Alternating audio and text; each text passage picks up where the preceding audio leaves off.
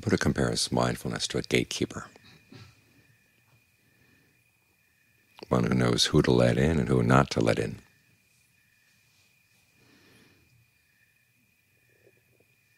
And this is a gatekeeper at a fortress at the edge of a country on the frontier. And so there are a lot of people who you do not want to let into that fortress. Basically greed, aversion, and delusion. And you do let in skillful mental qualities. Right view all the way down through right concentration. So it's not simply a matter of being open and accepting of everything that comes by, or comes up, or comes in. There's another place where the Buddha defines mindfulness as the ability to remember, to keep in mind, he said, what was said and done long ago. So how does that apply to what you're doing right now? Well, you're here with a purpose. You're trying to get the mind to settle down. As the Buddha said, the practice of right concentration is the heart of the path, and all the other factors are its requisites, or its helping factors. And mindfulness is what helps you to remember what you've learned about the path, both from what you've heard and from what you've experienced as you've practiced. Lessons about what works, what doesn't work.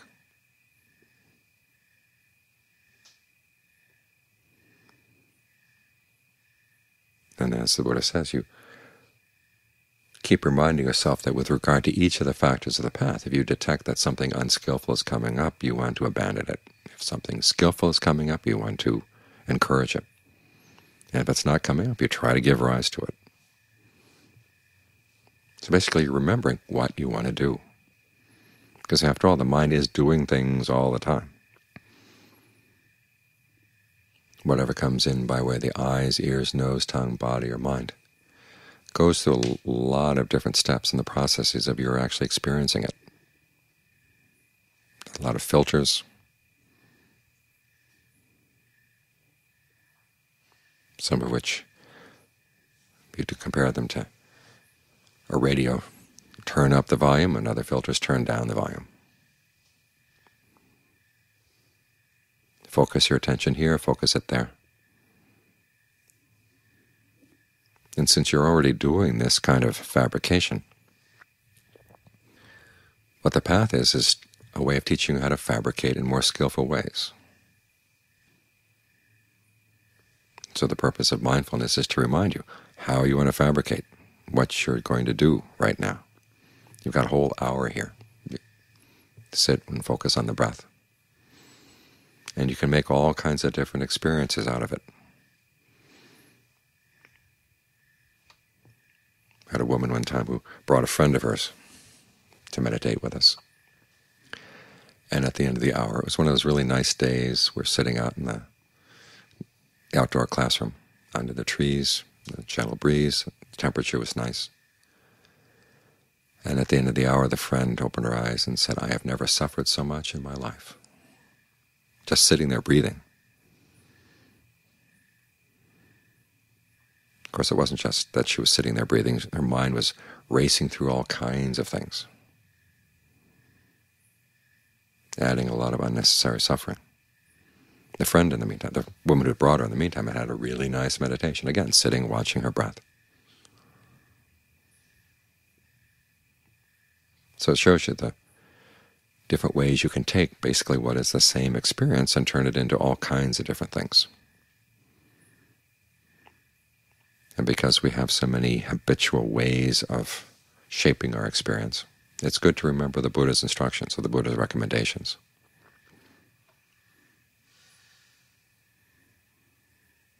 I ran across someone today who was saying that trying to get back to the Buddha's original words is fundamentalism and literalism, and we don't want that. It's bad for us somehow. Well, it's simply a matter of accurate reporting. We want to know what he said. I mean, the question always is, would you like to have your words twisted? Well, no. Then why would we want to twist the Buddha's words? What do you think he would think about this? And also some people say, well, I want to have my own meaning that I extract from the text. I mean, that's perfectly fine. But at least give the text a fair hearing.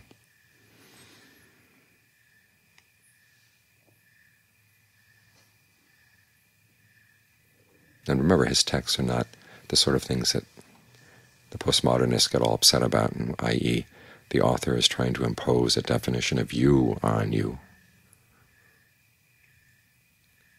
that pins you down or makes you the object of that person's thought. The Buddha is offering you tools by which you can look at the way you define yourself, and the way you create suffering for yourself, and ways in which you can learn how not to create that suffering. It's about as compassionate a text as you can find.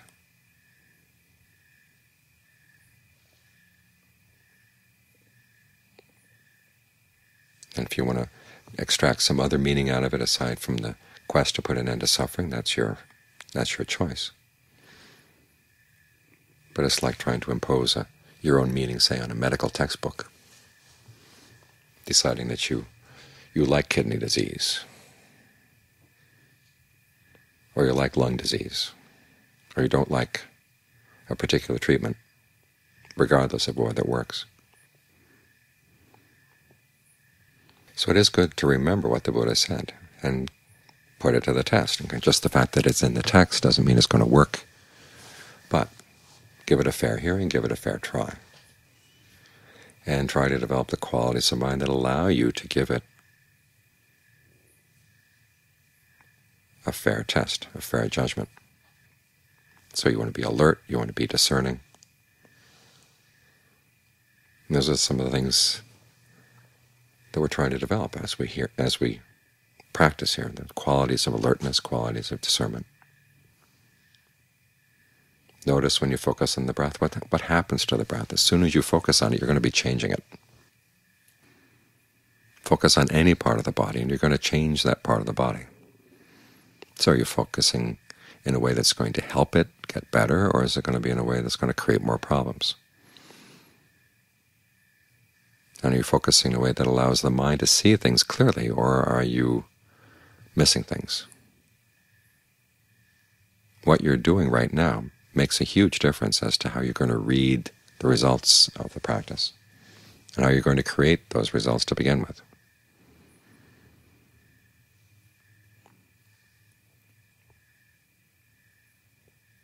So it's one of those paradoxes that the development of qualities that helps put an end to suffering is also the development of qualities that allows you to assess whether you really are putting an end to suffering.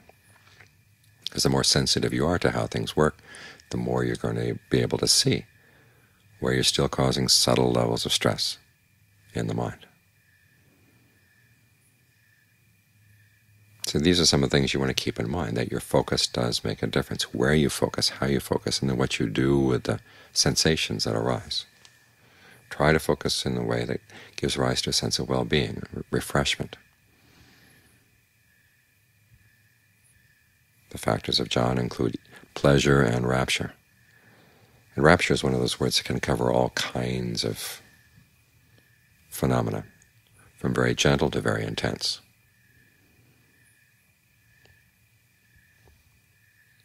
The word piti literally means drinking in. So what kind of sensation would you like to drink in right now?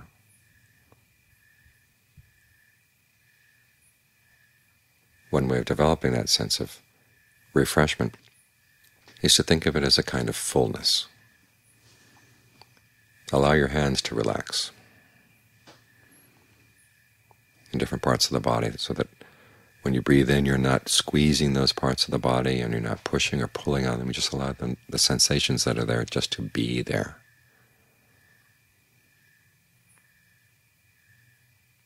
And if there's a sense of fullness that comes, basically it's the blood allowed into those areas. Allow it just to stay there, and then think of that sense of fullness spreading around.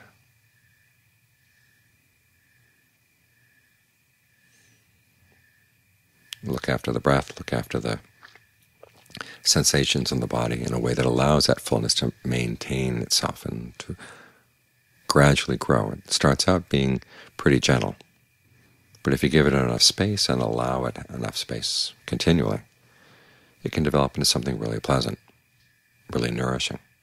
because it's that sense of fullness and refreshment that really is food for the mind. That's a passage in the Dhammapada where they say we feed on rapture like the radiant gods. This is how you do it.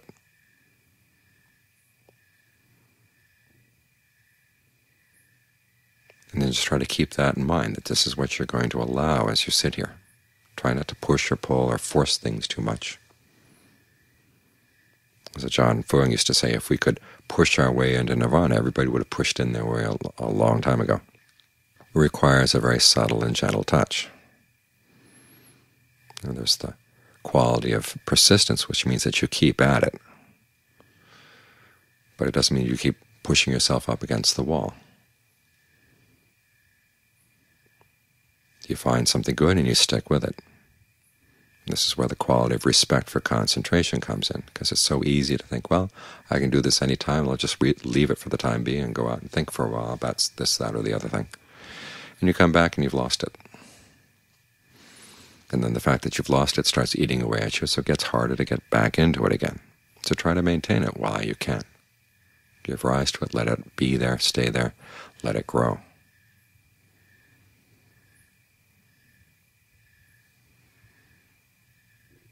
And mindfulness is what protects this. It protects you from wandering away and protects other things from coming in, because you remind yourself this is where you want to stay. You want to develop this quality here.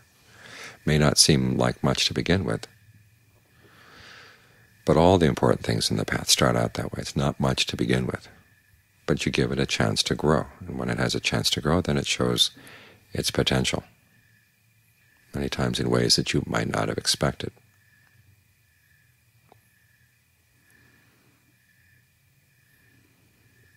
So it's in this way that mindfulness becomes a theme for concentration. You keep certain ideas in mind of what you want to do, and then you do them. Keep on doing them. Keep on protecting the good results that you've gotten. You don't forget.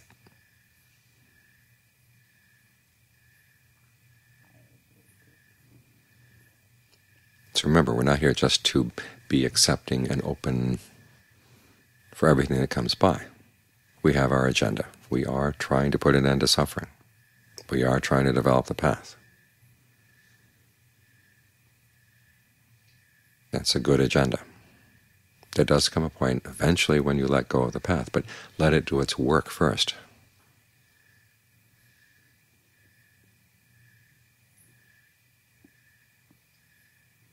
The path is one thing, the goal is something else.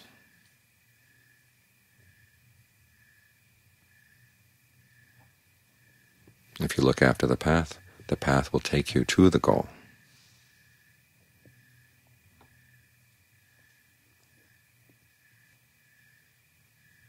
So give it a chance.